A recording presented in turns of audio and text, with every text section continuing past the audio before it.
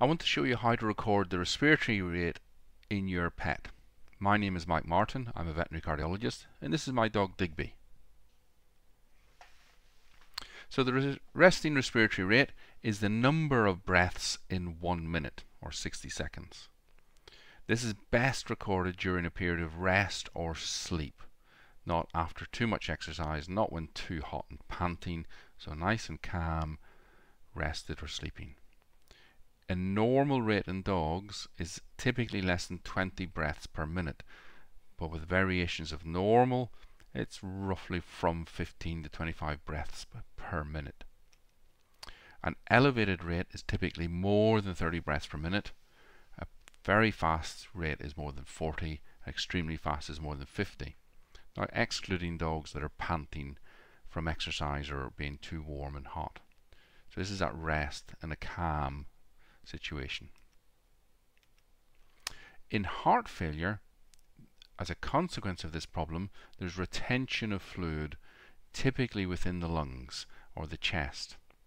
This makes it very difficult to breathe and get oxygen from the air, so consequently one needs to breathe faster to get enough oxygen.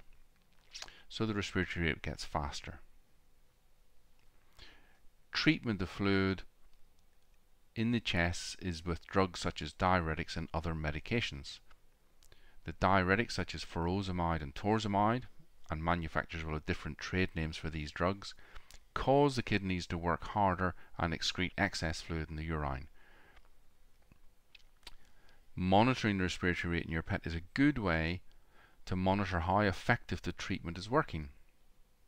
As the fluid clears from the chest, the respiratory rate becomes slower, i.e. more normal.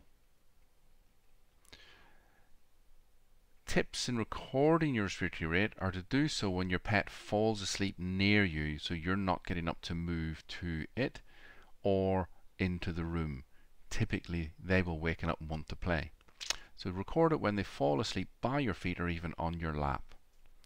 Use a respiratory rate recording app can be helpful, but simply using a watch or a clock or your mobile phone with a second hand counter is sufficient, and count the number of breaths in 1 minute.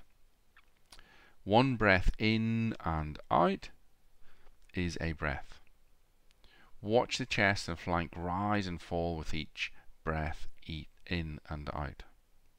So here is Digby and breathing, and I put arrows to where his chest movement is creating the most obvious movement, and you can see he'll breathe in there and out, and again in, out, and that's what another breath. In, out. So in a normal dog this can be quite subtle to see and defined, and though this is the flank and not specifically the chest movement causes the whole trunk to move depending on what you're looking for. Here's another view of Digby lying asleep, and you can see the chest lift there and out. It even moves his leg out from the chest, there, in and out. And another breath coming in, out.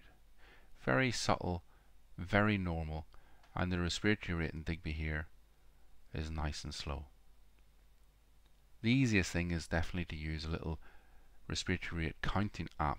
There's a couple available by the manufacturers of some heart medications for dogs.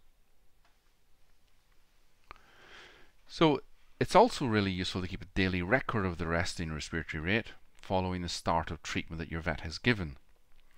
The respiratory rate should come to near normal, not always perfectly normal, but near normal with dogs with heart conditions.